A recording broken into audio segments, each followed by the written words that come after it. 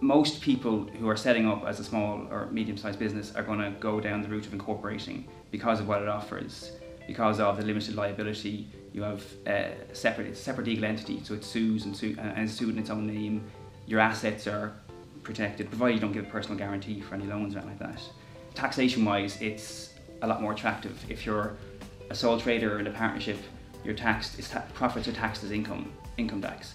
Whereas if you're a business, that's taxed at the corporation as corporation tax, which is 12.5% for trading income.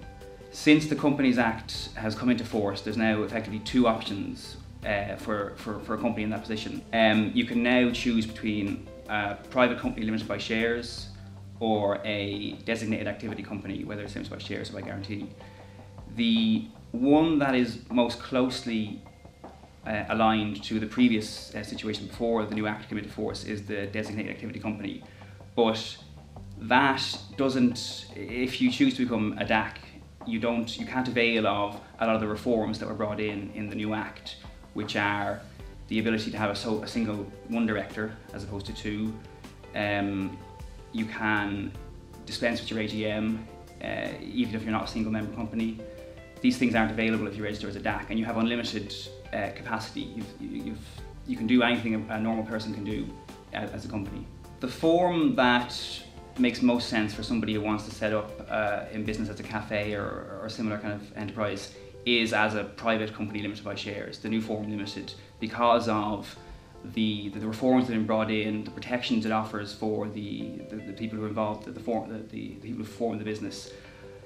There's a lot of risk involved in setting up a business, especially doing something like any kind of catering thing. There's a lot of risk there in terms of you've got a lot of people coming onto your premises on a daily basis. You're serving food, drinks, which can, you've got issues there of health and safety, food hygiene, allergens, slips and falls, anything like that. You need to be very careful that you're fully protected, and business insurance isn't always going to do it. If you set up as a private company limited by shares, you've got limited liability, and it offers a lot more protections. Now, it's not just that.